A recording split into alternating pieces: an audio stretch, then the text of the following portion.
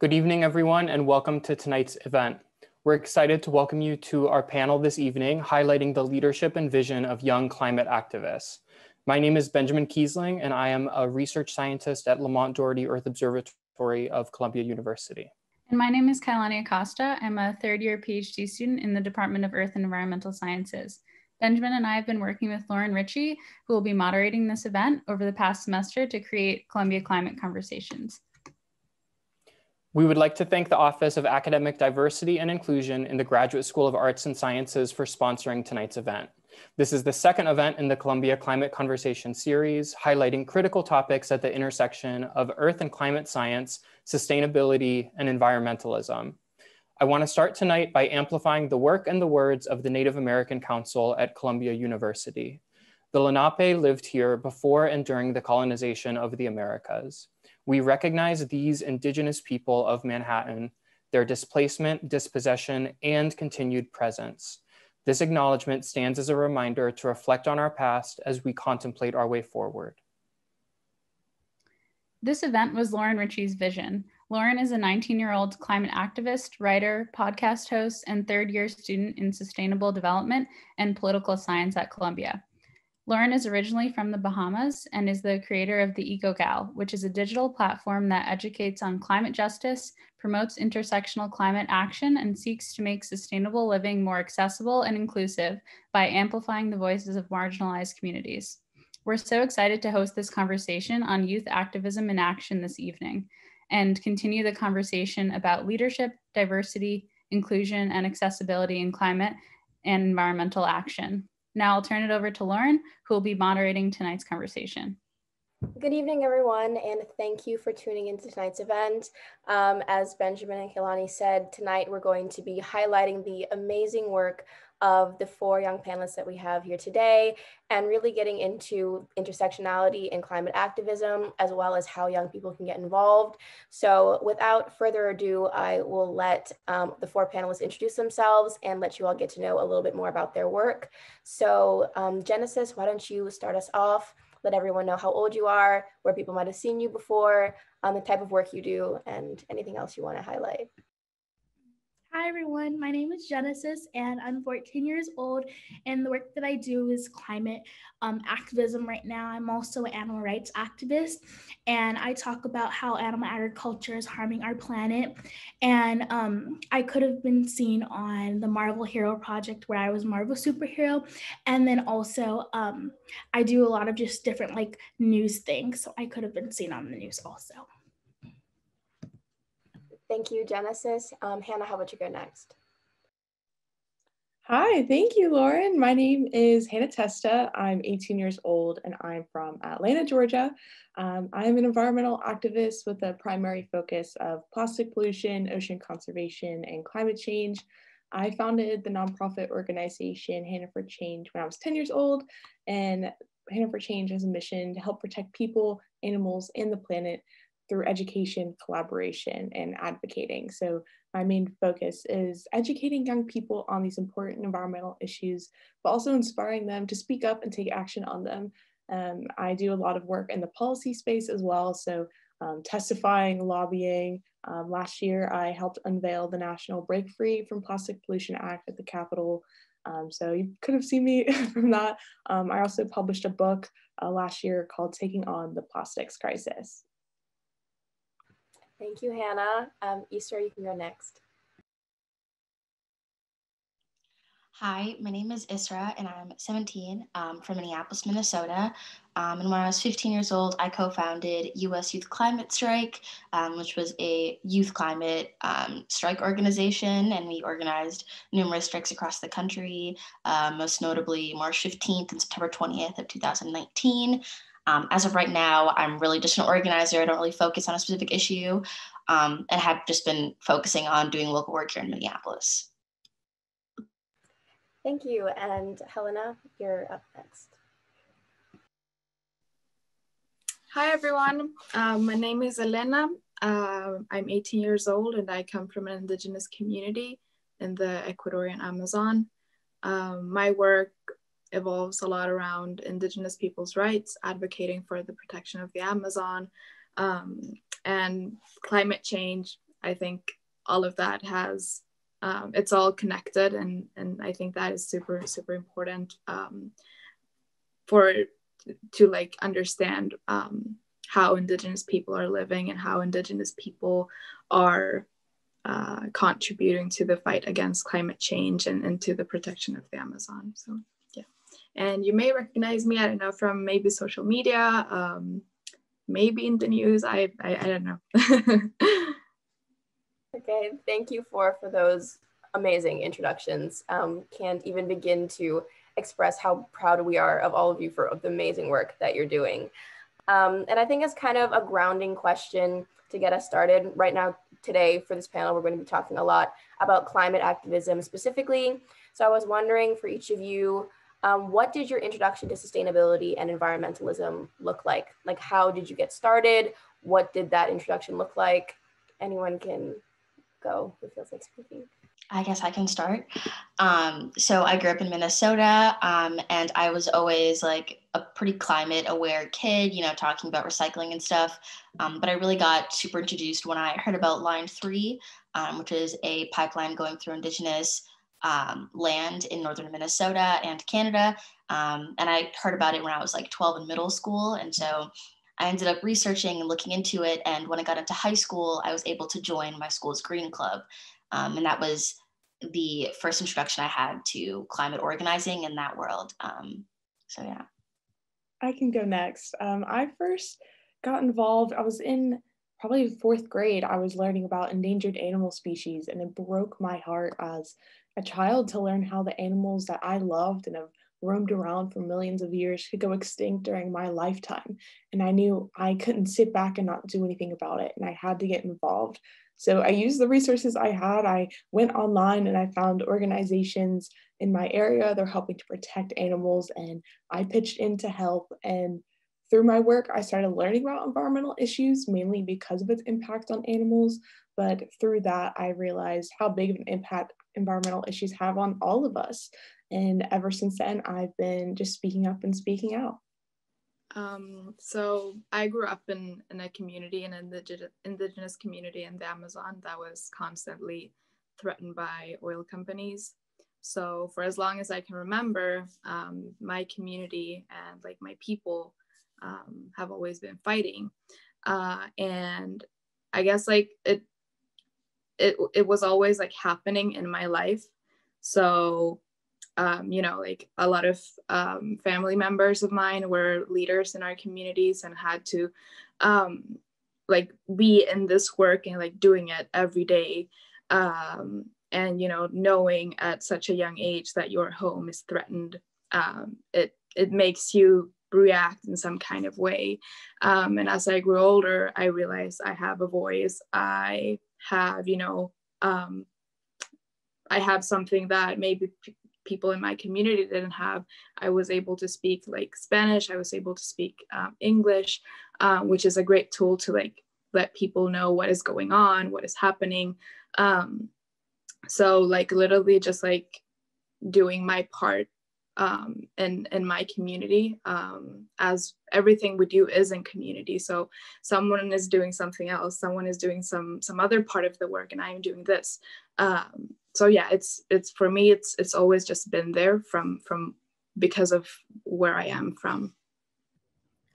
The way that I found out about what was happening to like the environment was after I went vegan, then I started to want to become an activist, and then I found out about all of the different causes, and the environment was the one that I ended up going with because we need a thriving planet to live on. So I wouldn't be able to live on a not thriving planet, so I decided to speak about it because at the time, like it wasn't super talked about, so I didn't really know like our planet was being destroyed. So then I decided to speak up, use my voice about it. So that's basically how I got into it, was I found out and I knew I had to do something about it. Thank you all for sharing. I think it's so interesting how, whether it was through your own personal experiences or something you learned in school, definitely from an early age, it's very possible to hear about these issues and feel something about it and want to make a difference. And I think especially since in the past few months, we've seen definitely a rise in social justice, in climate justice. We've also seen the rise in the word activist being used more commonly than it possibly has been used in the past. And I think what I would like to know is what being an activist or being a climate activist or a social justice activist means to you. And I think kind of understanding when you knew you wanted to be an activist, whatever that means, and also whether or not your understanding of the role of what it means to be an activist has changed over time.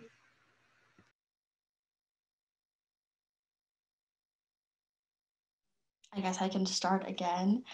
I think that the word activist, I don't know, it's definitely a commodified word. I feel like people have definitely changed the meaning, where posting on Instagram can be the same as organizing a rally. And so I don't know if the word activist is the right word for me, but I do think, though, that the meaning of it, like just the idea of resistance, is not something that was ever a want for me, but just existing as a Black Muslim woman in Minnesota just really allowed for me to realize that my existence and everything around me was always going to be on fire. And so I had to figure out a way to deal with that fire and figure out ways in which to create change so that that fire doesn't exist anymore.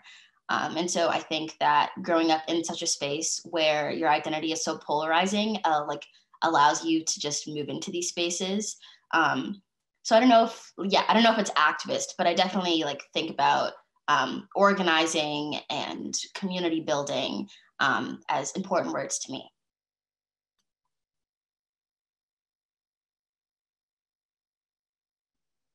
I can go next.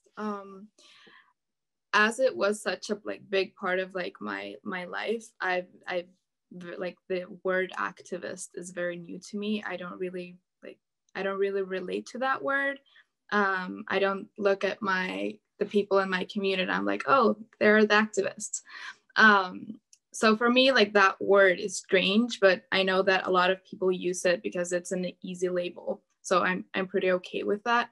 But for me, to be able to be in these spaces, it implies a lot of responsibility because I come from a community that is extremely marginalized in Ecuador, not just my community, but indigenous communities in general in South America and in Latin America and in the Amazon. So for me, that is a responsibility to make sure that I actually do my part and be a member of those communities, even though I may be far away from that. And also just to I feel like what we today call activism is what we have been doing for so long, and that has never really been recognized. And for example, when I think about the children that are back in my community, those are the ones that in 10, 20 years are going to be the leaders of our communities. Those are the people that are going to be the ones that defend our lands, that protect the Amazon. So those people are not the ones we look at as activists, but they are actually super, super important people in these talks, in what is climate activism or environmental activism or the protection of forests, of lands. So it's really hard to, what is activism and who gets to be called activist because of the difference in people's words. I would probably, how do you define activism? I think I agree with what Isra said, that, activism is different for everybody. It could be, organizing, could be, communicating on social media. There's so many different avenues, and being an activist has so many different pathways. There's not one perfect solution. There's not one way to be an activist. And as Helena said, some people don't choose this activism life. Sometimes it's something that you have to do as a means of survival.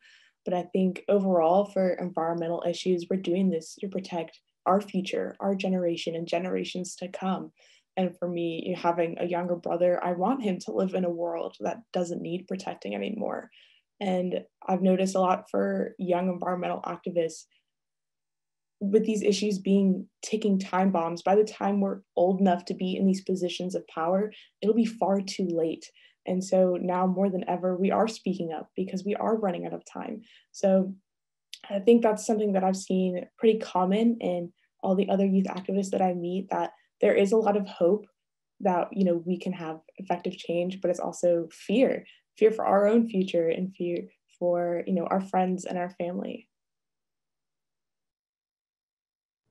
Yeah, I totally agree. I think that everyone wants to have a thriving planet to live on, especially like you don't want to have to grow up having to protect your planet. But I mean, the situation where we're in right now, we have to do this. We have to use our voices, even if we don't want to, because it's a bunch of youth now that are speaking up about these issues, and that's really important because youth have very powerful voices. And I think activism has really changed for me. Is like, at first I thought like being an activist was just like going to protest and just like getting out and getting active. But then once quarantine happened, we had to start finding different ways. So like everyone's on social media, so you can just like post and a bunch of people will see it, or there's like so many different ways of activism, but they're all super effective. So I think activism has really changed for me, and I think that it's really awesome seeing how there's a bunch of youth now talking about it, because we're going to be the ones to make the change. I think that's so great what all of you mentioned. I think definitely what we do see a lot of is, I guess, people boxing it in that activism has kind of a one size fits all approach, or there's really only one way to be an activist. And that type of idea can be very harmful. So I think what you guys are expressing about, you know, the way that activism can be a personal experience, or especially what a lot of you have mentioned about how it can be informed by your identity or by your community, is so important in understanding what environmental work, in what fighting for your communities or marginalized groups really means. And I think kind of on that topic, in the vein of trying to, you know, emphasize and highlight diversity and inclusion, last fall for the Columbia Climate Conversations, we hosted a panel on intersectional environmentalism, and we were really talking all about the lack of diversity in the climate space, and just how much progress needs to be made in these movements. And I was wondering for you four, what has your experience been like in terms of diversity and inclusion in the spaces that you're doing your work in? And why do you think that this lack of diversity and representation can be so harmful? And then on the flip side, what steps do you want to see made to see some improvement? Okay, I can go first this time. I could definitely say, and I'm sure that many of these girls here have similar stories of being, you know, the only person of color in a lot of these environmental spaces, either like at conferences or events. We see a lot of tokenism of, you know, thinking that we can reflect our whole community or reflect all people of color, when that's not the case. And we cannot advocate and speak on behalf of all people of color as one person. And I think sometimes they don't understand that. And actually, Genesis and I were at an event and we even experienced segregation. And it's still very prevalent. And I think it's not very talked about how environmental conservation is really led by white males. It's a very white dominated field for a space where environmental issues mainly impact people of color. Black, Indigenous, Brown, low income communities are going to be impacted by the impacts of climate change first and the worst. And another example is climate activist from Uganda, Vanessa Nakate, when she was cropped out of that photo of other climate activists. Like, it's very prevalent in the environmental space. And I think there's still a lot of work to be done, but I think especially with the lockdown, a lot more movements are starting to reflect on themselves and see where they've been lacking, and realizing that maybe they are more of a white savior organization, and understanding how they can better include people of color, not just for a photo op, but actually having them be a part of the narrative and helping to be a part of the team.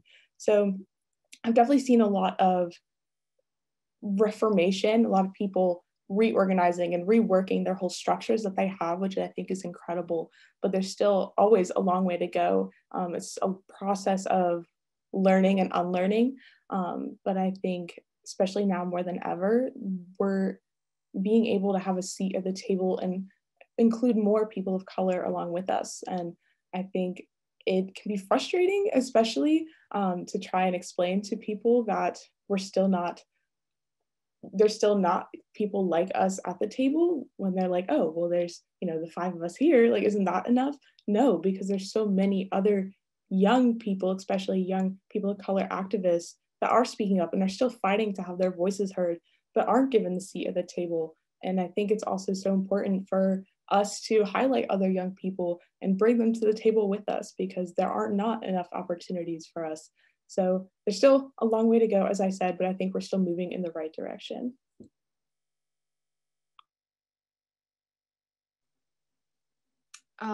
For me, I think it's been really different because I grew up in a community. So until like 2 years ago, everything I knew was Indigenous people fighting, Indigenous people leading like these huge protests in Ecuador, demanding our territories to be recognized as our territories, not something of the state, and actually accomplishing that, and seeing like all these big political changes being pushed by Indigenous people.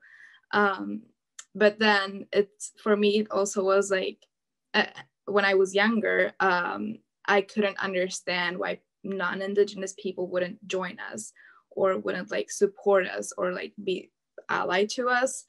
And I like, now I'm like starting to understand like why that happens, like because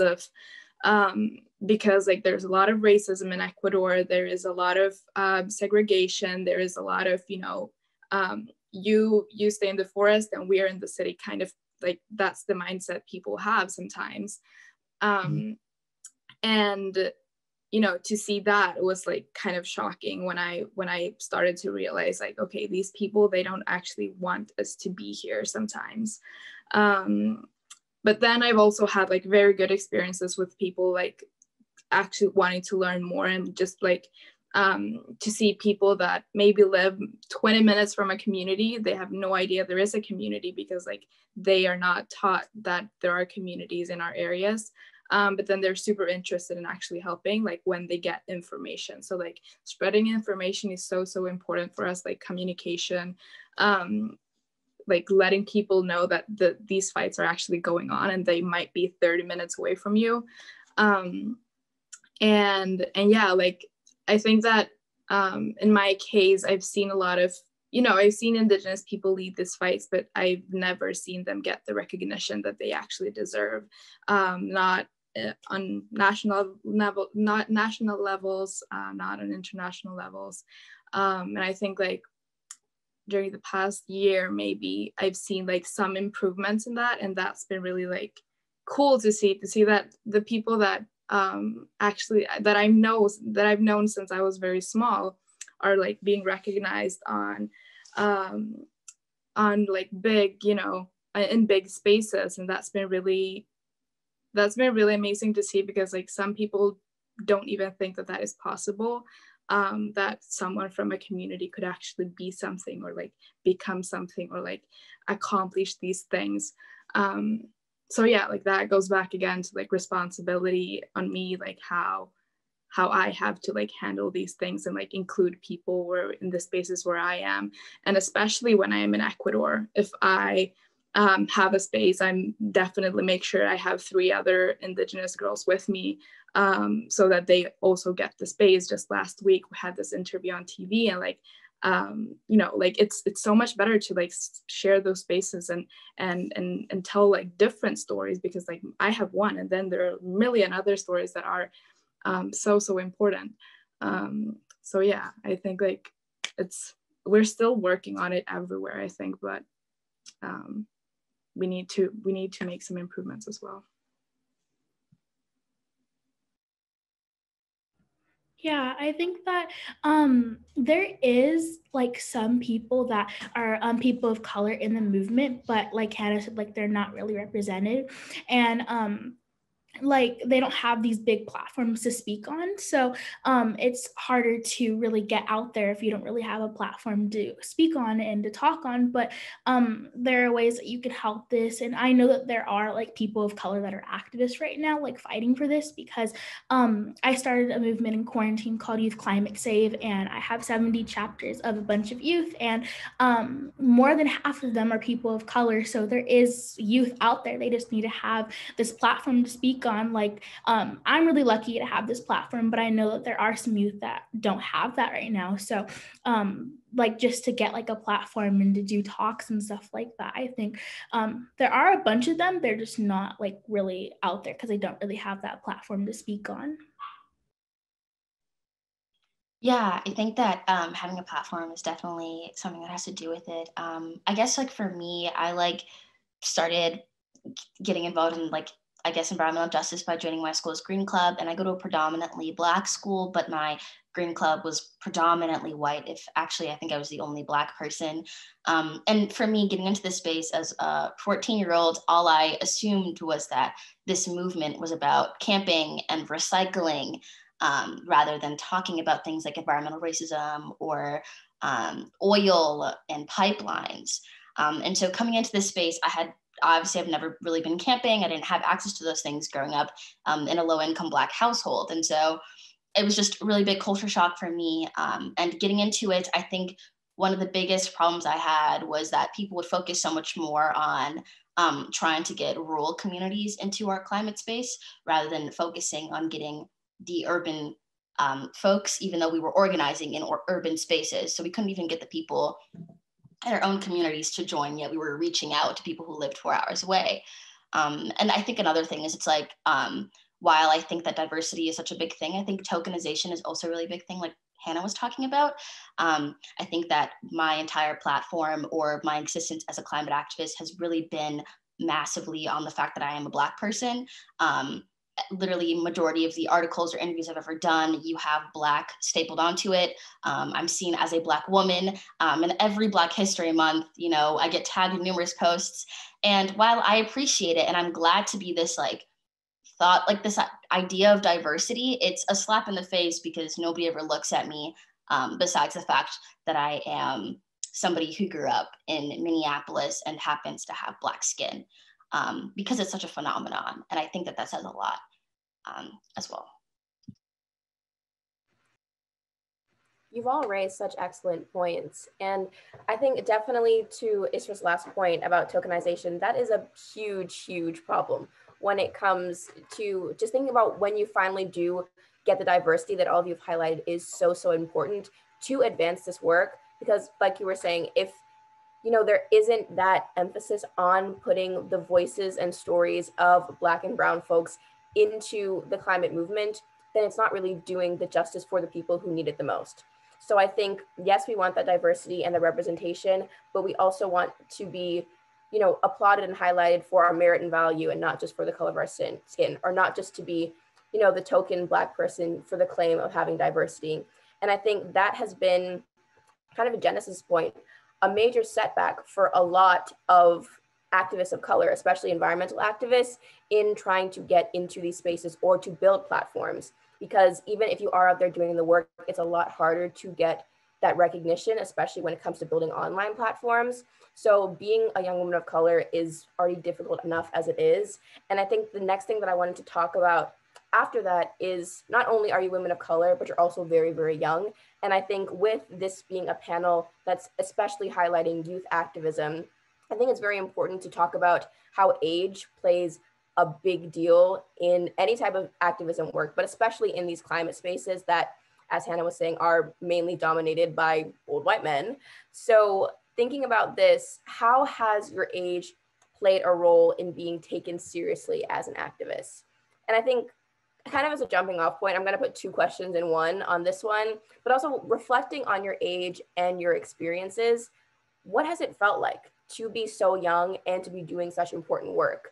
Like thinking about, being recognized or claimed to be like one of the voices of your generation. Is that like a sense of pride and responsibility to be maybe like the representation that you didn't have growing up? or is it a lot of pressure that you know, didn't know is what you were signing up for? And yeah, whoever wants to start.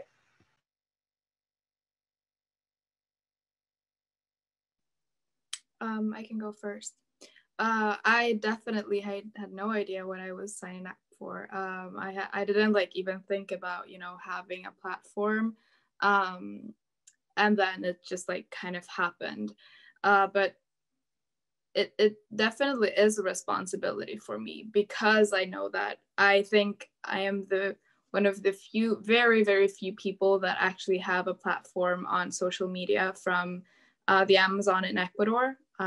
They're like, I may be in the top 3 even, or top 2, I don't know, but like very, very few Amazonian indigenous people have platforms on social media. And for me, I obviously like see the weight that it has, it like and what we can do with social media. And I think that goes back to like the age thing. People seeing young people on social media kind of, I don't know, like I receive a lot of like people saying like, oh, she's a child and she's just doing this for attention, or like she's doing this because she thinks it's fun, and like comments like that, which is like very strange to me, because I literally never chose this. This was, as I've said like many times now, I was born kind of into it. And so yeah, like age wise, I get that kind of response sometimes, which is negative. But then to have a platform and like being kind of this image of what like Indigenous activism is, I think it's quite damaging for other Indigenous people actually, which I'm like very, very concerned of and like very aware of also, because I think this goes back to tokenism as well. Like people want to put me as the face of Indigenous activism and Amazonian Indigenous people, and I could never represent that. I like that those spaces are so diverse, and I think it also like gets to the point where people want me to take up spaces that I could not do, that for example like leaders, where leaders should be, like elected Indigenous leaders should be, and they want me to be there because I have a platform, or because like people in Ecuador may know me. So like there are a lot of like things to think about when you are on social media, like where is my place actually? Am I actually doing good here, or will I actually be damaging people? Because if I take up a space, maybe I'm limiting someone else that does not have a platform and is has a much more important voice in that matter. So yeah, I think like when we are on social media, we definitely like need to be responsible.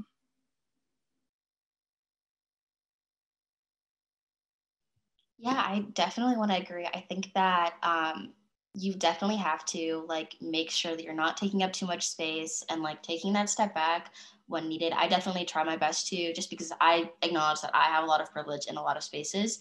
And when it comes to like certain interviews or press, like definitely hitting those over to people in the community that I know, definitely for sure. When it comes to my age, I think that it's definitely intimidating to a lot of older folks, I think, to be in spaces. I used to be on a lot of calls with older white people, and just sitting there and disagreeing with them on anything really is just a really big intimidation thing.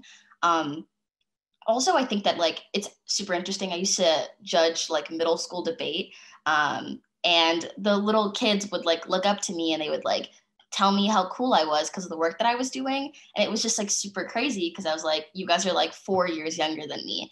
But I don't know, I was like 16 at the time and it meant a lot. And I think that still being that idea of representation does mean a lot to a lot of people. But at the same time, I think it's a little bit unfair. I think that Gen Zers are like kind of forced into action. Like when I was younger, I didn't really want to like be this kind of face or do the work, I guess, in a way. but I really felt like I had to, because I felt like if I didn't, then who else would? And that got me the mindset of like, I have to just keep going. And that led to burnout, because I felt like I had this really big expectation, being at my age and being in the spaces that I was. Yeah. Yeah, I think age can definitely be an obstacle, but also can be very helpful, be a strength for some people. I think sometimes people use your age to diminish you, diminish your worth, your education, your passion, because, oh, you're too young to know what you're talking about. So sometimes it just takes you, proving your point and proving to them that no, my age is just a number, but I know what I'm talking about, and I have the research, and I have the passion to be here and have my seat at the table. So I think sometimes that is a barrier you have to overcome and hurdle over. And like you said, burnout is very real. I've experienced burnout. It can be very overwhelming in the space, especially as a young person trying to best manage, school, our normal lives, friends and family, but also the work that we do, because in a sense, we dedicate our lives to this work, because it's a lot of work, and it can be really draining. So it could take a lot from us, but it's also very fulfilling, and you get to meet so many incredible like-minded people that also fill your love jug, is something me and my mom say. Like meeting people like you guys, that motivates me to keep going, because it reminds me that I'm not alone. There's other people like me doing work. But on the representation side, I remember growing up doing the work that I was doing, there weren't a lot of young activists growing up, and there weren't a lot of people that looked like me that were doing good work. And as a Muslim woman, there weren't a lot of representation, let alone a South Asian. A lot of times the stereotype in the media and on TV shows is being, victims to bullying and being pushovers. And I wanted to prove that no, I can stand my ground and get in front of a stage and talk to people and know what I'm talking about. So that was definitely something that I also had to overcome. And now I'm really glad to be, a leader or mentor to other young people, and to see that I'm not the only one. There's so many other incredible young people, just like these incredible ladies I'm on this panel with, that other young people can look up to. Because I wish I had that growing up. I wish I had people like you guys to look up to and be like, wow, it's not just old white men that are doing this work, So I think I'm so grateful to be with these incredible ladies, because you truly inspire me even now. But I know that you definitely inspire so many other young people that look up to you.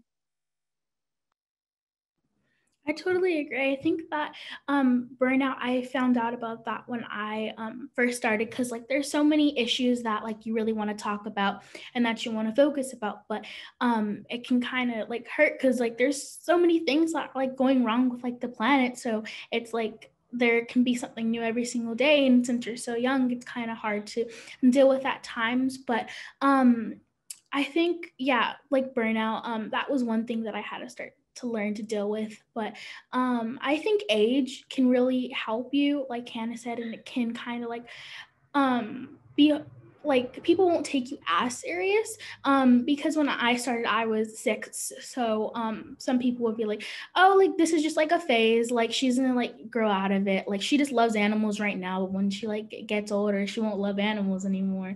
But then I keep on going, and then they're like, oh, like wow, like she really loves animals. And like they can actually take you more serious sometimes, because it's like I didn't know about all these issues, and she's so young and she knew about all these things. So it can kind of help you. But then once you get older, I think it gets a bit harder, because then you get more difficult questions and they take you more serious than they did, like because some people like mistake me sometimes for being like an adult, and they'll ask me super hard questions, and it's like I'm only 14, like I can answer it. But I mean sometimes like you can, like when you're older, like they mistake you for being a lot older than you are, but when you're younger, like they don't take you as serious, but like they still do take you serious, because it's like, wow, like she knows all this. But I think that just like balancing like yourself and like your activism can really help, because you can't be a great person and help others if you're not helping yourself. So I think just finding like a balance of like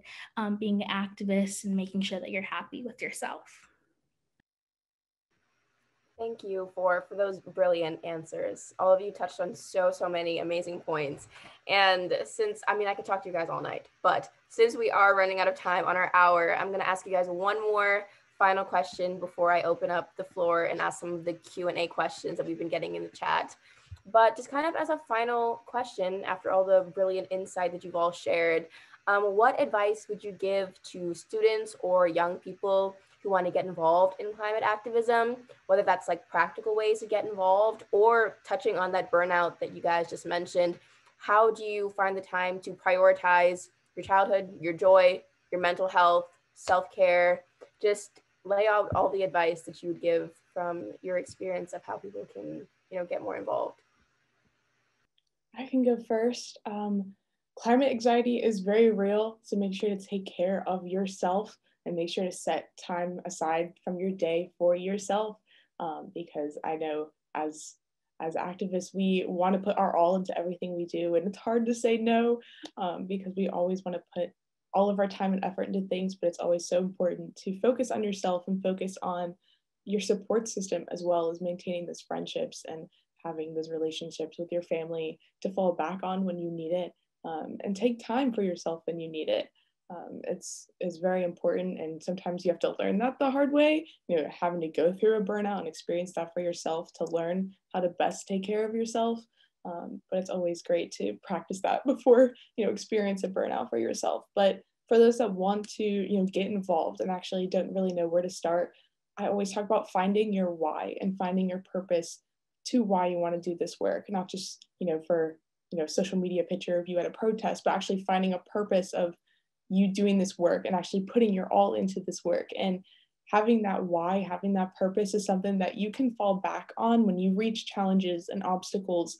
When you see mean comments online, that'll help you and motivate you to overcome those challenges and to keep moving forward. So I think that's something very crucial to have that as a reminder for yourself to keep going.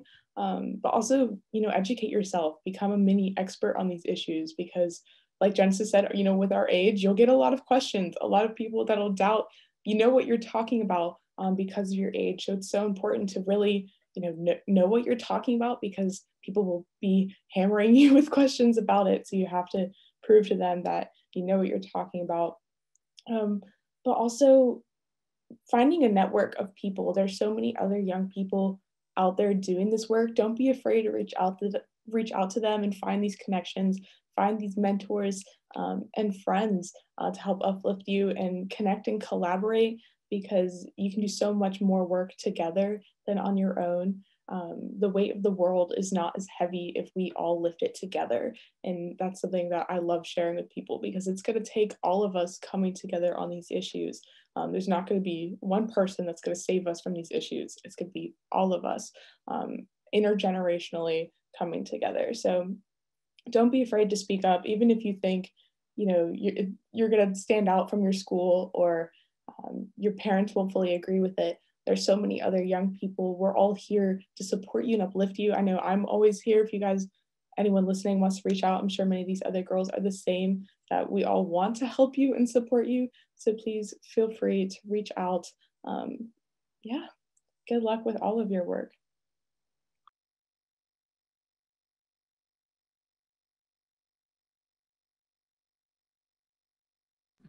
I can go next. I think, yeah, like I totally agree with what Hannah was saying. And when you first start, I think something that can really help you is finding like an activist friend, because there are like activist youth out there, and it's a lot easier if like there's someone that you can relate to, because they probably went through the same things or they're like experiencing it. Because when I first started, it was kind of hard for me, because I felt like I was the only youth talking about this issue. And like when you first really get into it, it's like there's so many issues that you can really focus on. So like figuring out what issues you want to really talk about and what you want to focus on at the time, just so that you don't feel like everything's just like pushed on you because it's a lot.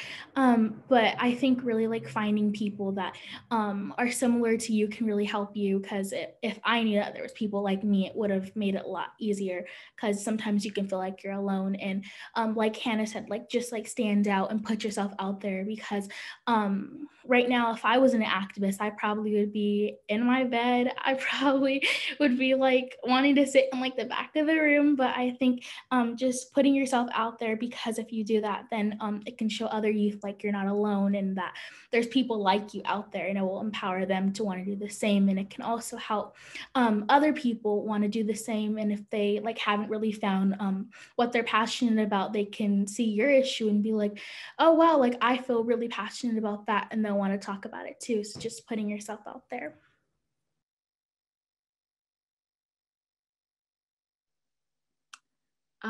I think that for me, it's always been about like where I come from.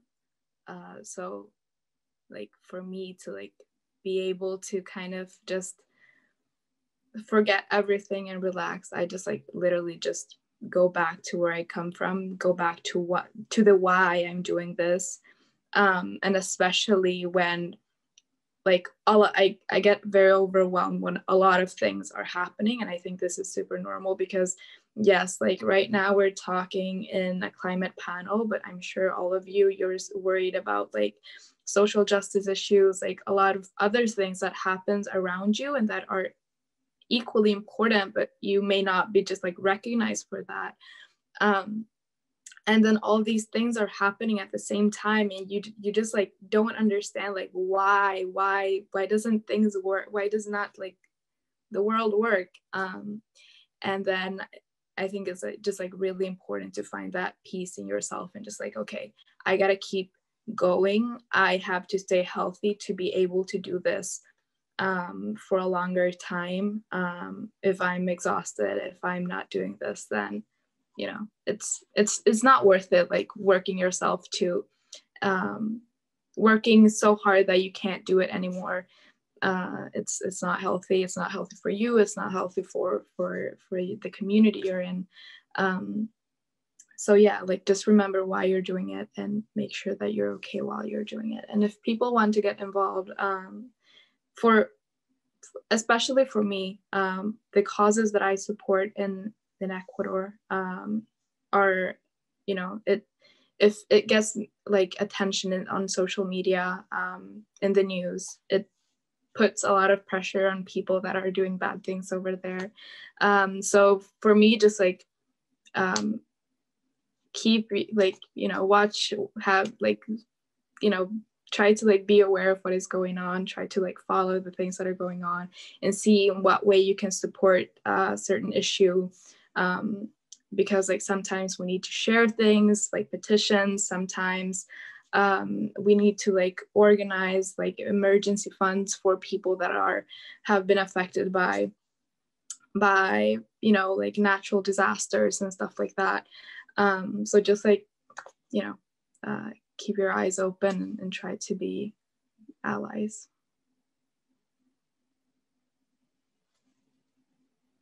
Yeah, I guess one piece of advice that I have, or that I used to struggle with a lot, was that I used to think that I wasn't doing enough. I'd be in like doing a million different things all at once in as many organizations as I possibly could be in, and I still never thought I was doing enough. But understanding that existing is enough, and that every 2 seconds we don't have to be doing something, because we don't have the ability to change the world by ourselves. And so like just taking a step back for yourself, because like you don't have to be co-founding a million organizations and going to X amount of rallies or protests or meetings to be doing enough. And I think that educating yourself is honestly one of the best tools of resistance. And making sure to constantly educate yourself and your community, I think, is the best thing that you can do, especially in a pandemic. Thank you all for those brilliant answers. We only have a little bit of time left, so I'm going to jump to some questions. We have some really, really good questions in the chat, actually. So maybe we'll limit these to 2 people responding so that we can get through as many as possible. But I think the first question is actually really important, since a lot of you talked about how your first introduction to climate activism came in schools. So what advice would you give for talking to younger kids about climate change without absolutely terrifying them? Because as Hannah mentioned, climate anxiety is real. So what would be your tips to have education that's more focused on inspiration for action rather than fear and hopelessness? I think when like you talk about it, because if like you talk about the environment, it can be kind of scary. Because I've talked to youth about like the climate, and you don't want to go in there and be like, oh, like we have like this amount of time, or else like the planet's gonna end, like because that's terrifying. Like, but there's like different ways that like you can talk about ways that you can help, because I know that people have talked about the climate, but it's like our planet is being destroyed right now, but you don't give ways like how can I help and how can I get involved. So you can like talk about how like what's happening with the climate right now, and how it's really important for youth to speak up about it, because youth, I feel like they just need to be empowered, and they just need like that little push to want to speak about it, because youth voices are really needed, and they're really powerful. So just empowering youth and telling them like not only what's happening to the planet, but how you can get out there, and what are like the different movements that you can join, and how you can help. Because it's one thing just to say like of what's happening to our climate, but if we don't know how to help, then we won't really know what to do. So we'll just feel like this is like all that we have. But just like talking about like the climate, and then giving ways that youth can help. I see the climate a lot as like a very people thing. I see it as like how I interact with my neighbor, how my community heals. And so my little sister, she's like 9 years younger than me. She's 8 years old. I used to take her to climate strikes with me. And she'd come with me to the events, and I'd explain it to her what was going on, why we were doing what we were doing. But the way that I would explain it is in a very people-centered way. Like, we won't have enough water, or my family's from Somalia, and Somalia has floods all the time. And so I guess like explaining to her like, oh, like this certain thing is happening in like our home country, and this is how people are helping. I don't know, like a problem solution thing really works. But also I like to try to expose kids to as much as possible, just in a very hopeful way, like talking about how people are actually doing things to help decrease X issue, just so they don't feel very hopeless. I think maybe as a final question, because this is kind of an open-ended one, but thinking about all the things that we've talked about and how this is really about, you know, young people being the next generation, young people being the people who are going to make change, and even thinking about diversity and inclusion specifically that we've talked about already, what are you most hopeful about right now for the future?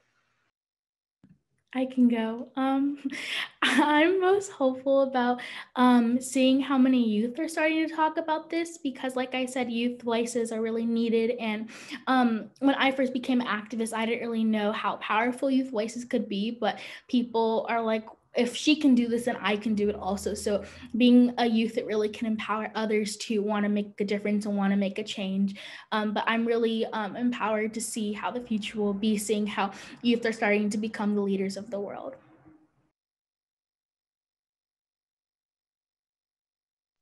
Yeah, just to add on to that, I think I'm super hopeful seeing how young people are feeling empowered enough to take up all these spaces and use their talents to their advantage. So for people that care about these issues, but cannot be on a panel or talk in front of people, they can utilize their other talents like film or communication. They can write letters and reach out to representatives. Seeing how creative our generation can be in tackling these issues from all different sides of this issue, from every aspect, I think is super inspiring, but also really hopeful that as a generation, we will be able to have such a lasting impact, and also be able to reach out to these people in positions of power and show them that, this is for our future.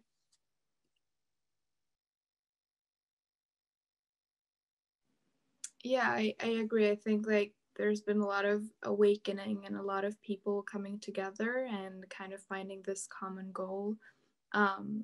Like just us here sitting, I've never met you guys, but we're talking about this, like we're making these connections.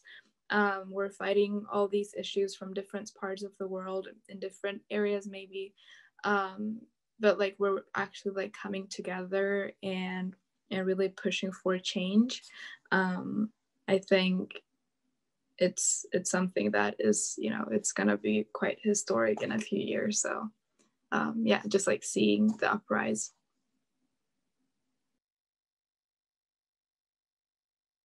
Yeah, I don't know. I have really nothing to add because I do think that seeing the amount of young people coming out and talking about not just the environment, but like the connection between the environment and other issues really brings, it just makes me really hopeful. Also, I think that people are making those connections, like how clean water like impacts everybody, and talking about things like environmental racism and how like Black Lives Matter, like it's intertwined with the environment or healthcare and things like ableism. And so honestly, I'm just really hopeful that we can have discussions like these and that more discussions like these are happening all across the world. Thank you all for that. And since we have 2 minutes left, we're not going to be able to get to all of the questions, but I would love just for the people who are tuning in right now to be able to contact you guys, keep up with your work. So if you want to go around quickly, say where people can find you online, if you have any upcoming projects that you're working on. I know everyone hates the like, what are you going to be doing in 5 years question, but just, you know, what's up next for all of you and where can people find you?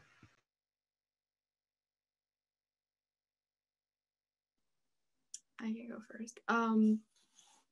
Well, I'm finishing school like next Tuesday is like my last day of school, and then I just have exams left and like I'm done with school, so that's so nice. Then I'm gonna go back to my community. I'll probably work with children and youth for a year before I go back to university. And yeah, so that's kind of like my plan right now. I don't really know what to do with my life. But yeah, you can find me on Instagram, Helena Walinga. Right now I'm working on a GoFundMe to support Indigenous women that are facing violence, different types of violence, domestic violence, or even persecution. So if you want to go and support that, you're so welcome to do that. And I'm always posting about like issues you can support in the Amazon, Indigenous people, and yeah, like just in that spectrum. So if you want to support, you can check us out there. And thank you for doing this. This was really amazing, and to like share this space with all of you guys. You're amazing.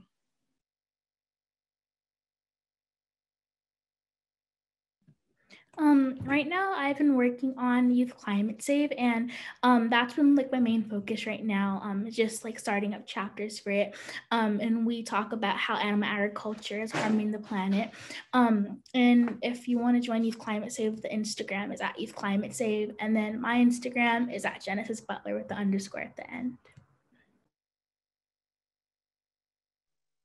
Yeah, you can find me at Hannah for Change on Instagram and really all social media platforms. It's Hannah with the number 4 change. But for my personal life, I'm hoping to graduate high school soon. I'm hopefully going into college. So if you'd like to put a good word in for me at Columbia, that would be very much appreciated.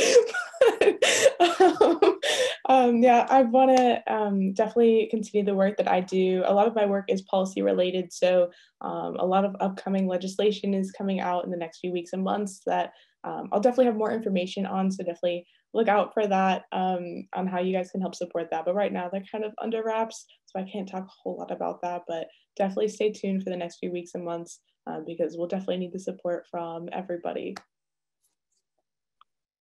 I'm also trying to graduate high school this year. I also applied to Columbia. That's so funny. But yeah, I don't know, really just focusing on getting into college, you know, graduating high school. And I've just been doing local work here, really. Obviously, I don't know, you all probably heard about Minneapolis in the news. So I've been trying to do as much mutual aid here as I can. And it's just at Isra Hersey on all platforms. All right. Well, thank you to the four of you for tuning in today. I don't know how much power I hold with Columbia, but I will try to put in as good of a word as I can. But yes, this was such a pleasure. Thank you all again for the amazing work that you do. Keep it up. Also, make sure you take care of yourselves because I know this work is not always easy. But yes, also thank you to everyone who tuned in to this event. This is the second event of Columbia Climate Conversations. So yes, we're really, really grateful that you all tuned in. Again, thank you to the panelists, to Ben and Kaylani for helping to organize, and for Phoebe for being so amazing with helping us with the tech with this event. But yes, that's everything. So thank you all for tuning in. Okay, bye.